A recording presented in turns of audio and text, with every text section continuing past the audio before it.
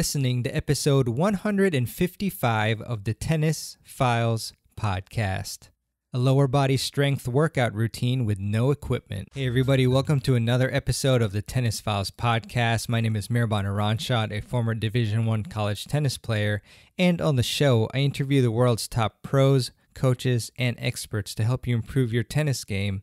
And lately, I've been doing a series on tennis fitness. And if you remember last episode, I talked about the dynamic warm-up and a really great routine in my view that will help you prime your muscles to perform at their best and also to prevent injuries. And that's something that you can do before playing a match or working out or before practice.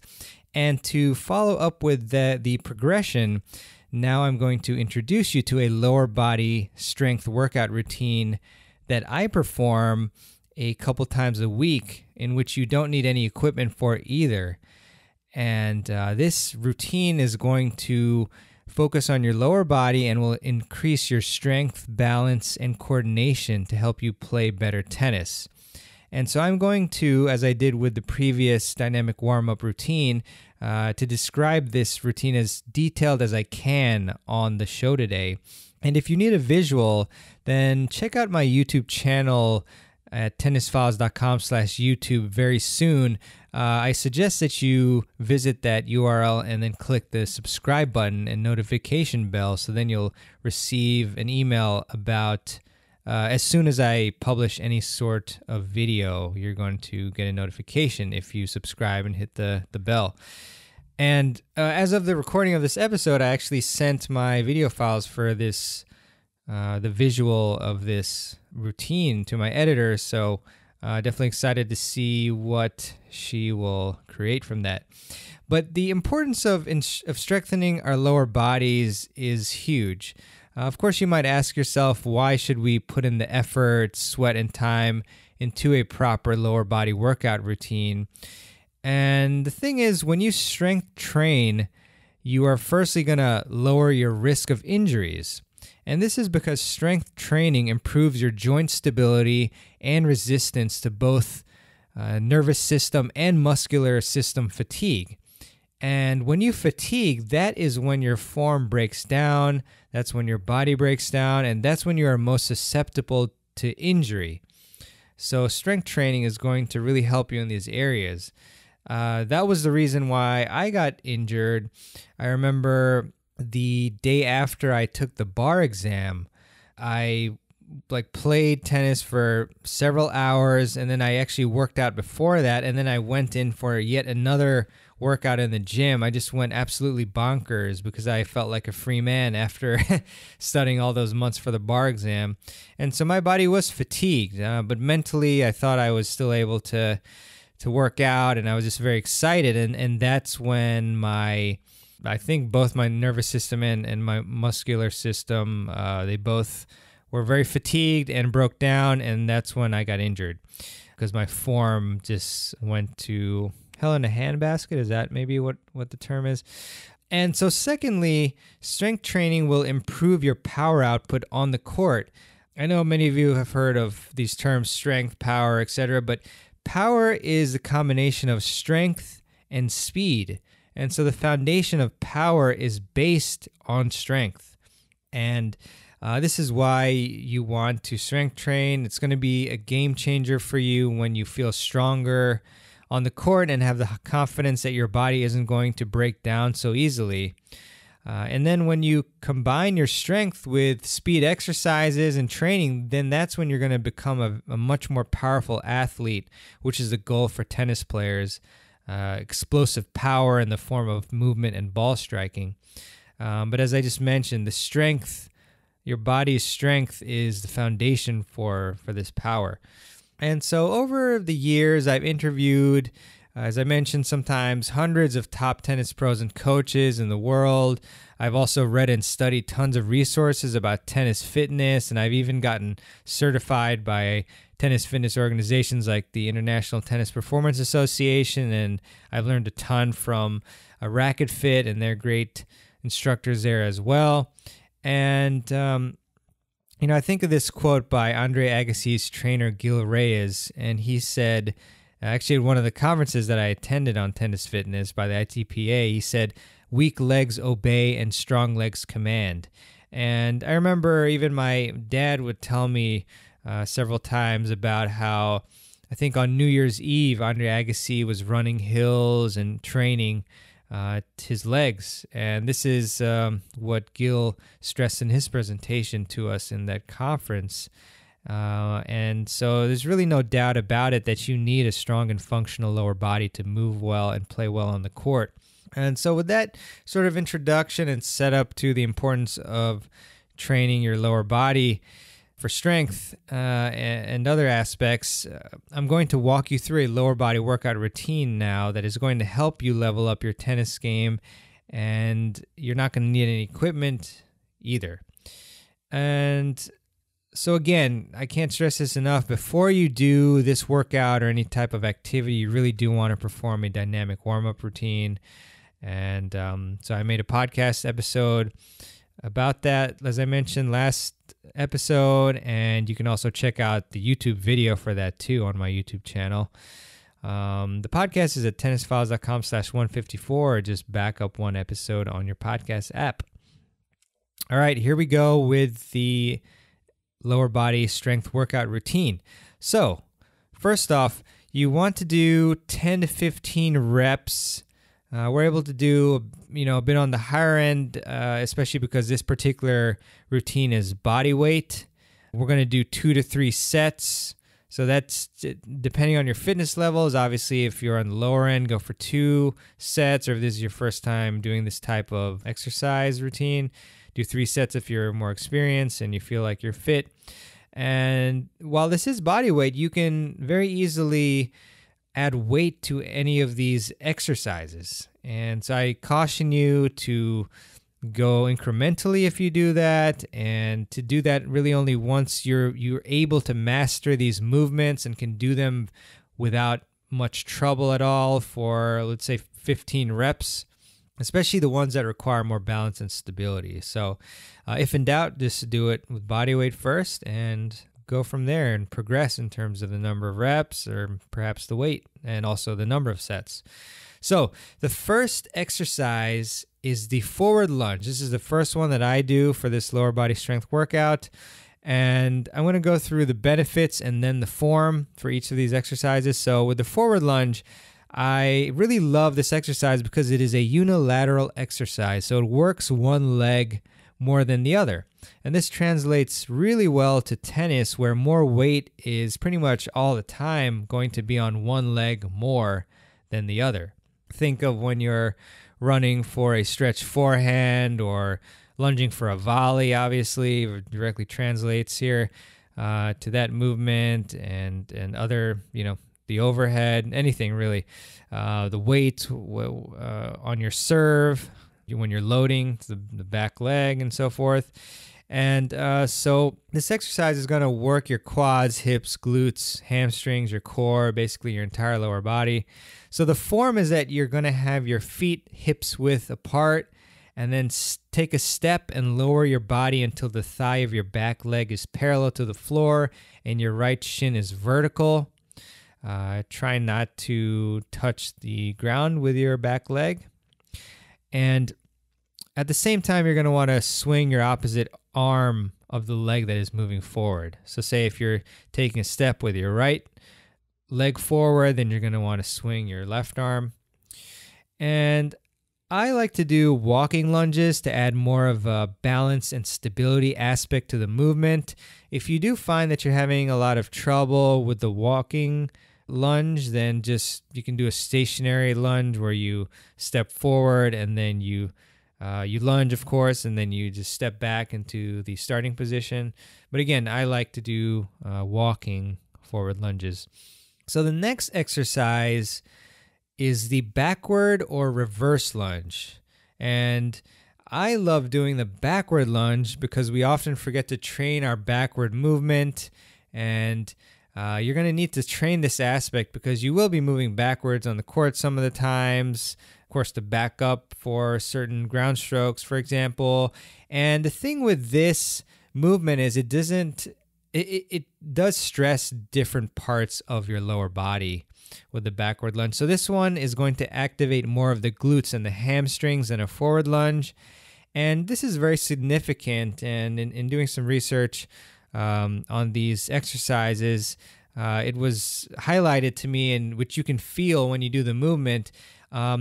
This backward or reverse lunge puts less strain on your knee because pressure tends to stay on your heel of the front foot more. So if you have knee issues, the backward or reverse lunge is a great option.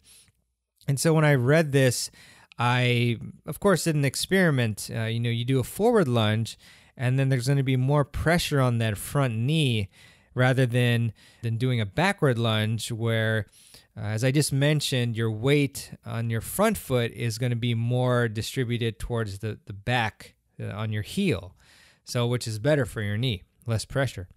So if you are having some sort of knee issues, you can just replace the forward lunge with another backward lunge variation. But in any case, the backward lunge is a great complement to the forward lunge, and is our second movement.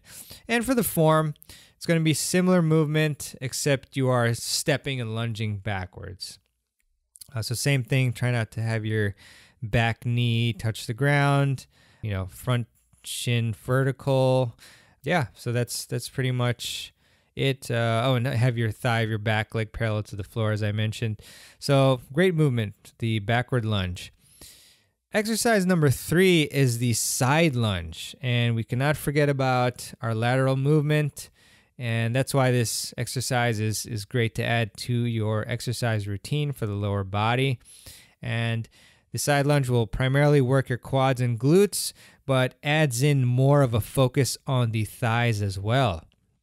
And so for the form, you're going to want to stand tall, have your feet parallel and shoulder width apart, your back straight, and have your weight on your heels, and then take a wide step to the side and lower down until your knee is bent at a 90-degree angle or as close to that as you can manage. And then once you achieve that position, you're going to want to push back up. And then you want to keep going for, as I mentioned, 10 to 15 reps. So for each of these exercises, 10 to 15 is good. And then once you complete that amount of reps, then you're going to want to also go the other way so that you're equally working out each leg. Exercise number 4 in our lower body strength workout routine is the reverse lunge with knee lift. And so the benefit of this exercise is it's going to add more of a power and then balance and coordination element to the reverse lunge. And it's another fantastic one, really for stability and, as I mentioned, balance. And so the form for this one is you actually start in the lunge position. And then once you're in that lunge position, you're lowered down with your shin vertical and your thighs 90 degrees. Then you want to swing your knee up as high as you can while also pumping your opposite arm like you would when you're sprinting. And you can add a 5-second hold in the lunge position before you start that upward motion of swinging your knee up and then pumping your opposite arm. And this will obviously add more difficulty to the movement. And so lately I've been enjoying integrating these 5-second holds on the last 4 to 5 reps of my reverse lunge with knee lift. I mean, you can do this hold for the entire set if you'd like, and I'll probably going to be trying this soon, and it will be burning quite a bit more, but it's a good thing to challenge yourself. And so that is pretty much the reverse lunge with knee lift there. And if you are enjoying this workout routine, then stick around for a free bonus that I think you'll really find useful. And so with that, now legs keep going. Ooh, dad jokes. All right. Exercise number 5 is the squat hold. And for this one, you can aim for 30 seconds to 1 minute. You can do a bit more if you are so inclined and if you are fit enough to do so. Give it a try for sure. And the benefits here are it helps your entire lower body. It's really good for your posture and, of course, for your stability here. in being able to both achieve and then keep that squat position for an extended amount of time, not just for a couple seconds. And so the form here is what I like to do is keep my arms out in front, and then you're going to slowly and carefully squat down to a 90-degree angle. So I like getting to that position rather than holding in a partial position. And of course, if you are for whatever reason unable to get to that 90-degree position, then sure, you can do a partial, but squat down to 90 degrees and then keep your weight on your heels. Very important. Back straight. So you want to feel like you're squatting down to sit on a chair or a toilet. Maybe we'll go with chair. A little more clean example. And yeah, that's the form for the squat hold. And then hold it for 30 seconds to a minute. Exercise number 6 is the single leg squat. Now this is a great unilateral leg exercise again that improves balance, coordination, stability, and strength on one leg.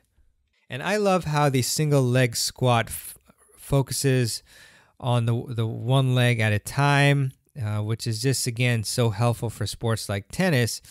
And what is really amazing about this exercise in particular is that it's really good if you have certain knee issues, such as runner's knee. And so definitely, if you have knee issues, you're going to want to use this exercise, the single leg squat. And as I mentioned, the reverse lunge is also a good alternative to your normal lunge.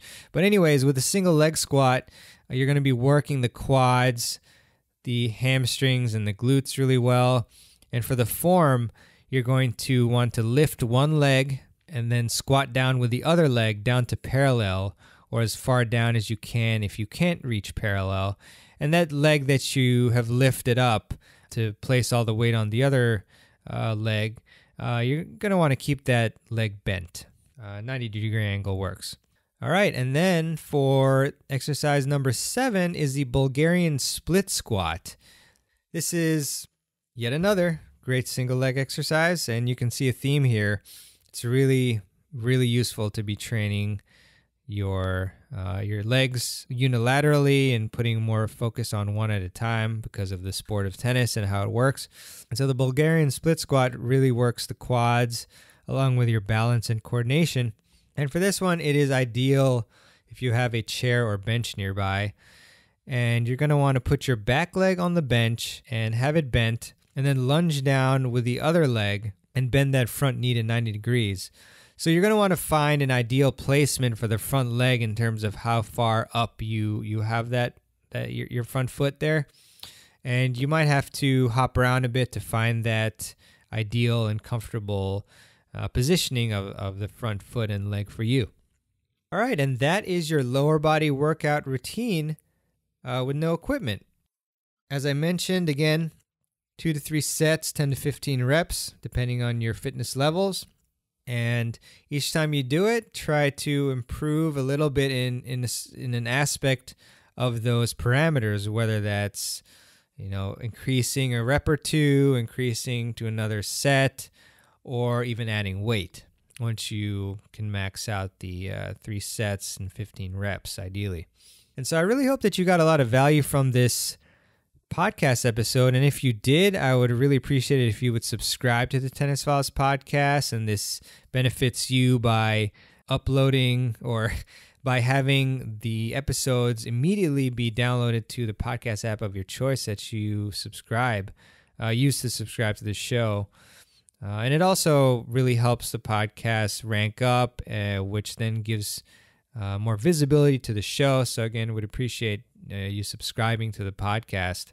And the bonus that I mentioned, if you want this workout routine in a handy PDF, just go to tennisfiles.com/legworkout. Again, that's tennisfiles.com/legworkout to download it for free.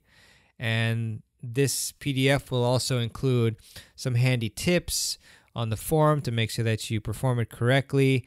And the link will also be in the show notes of this episode, which is located in your app and also at tennisfiles.com/155. And I certainly know that you can't wait to download it. Another dad joke. That's two. I don't know. I might delete that pun later. We'll see. Probably not. And remember, I'm going to publish a YouTube video very soon showing you this entire workout. Depending on when you're listening, it may already be up. And you'll be able to check that out by going to tennisfiles.com/YouTube and just subscribe to my channel and hit the notification bell, and you will get notified about it. All right. Well, I just want to close with a quote of the day. And this quote is by Ellen Goodman. And the quote is, "We ought to walk through the rooms of our lives not looking for flaws, but looking for potential."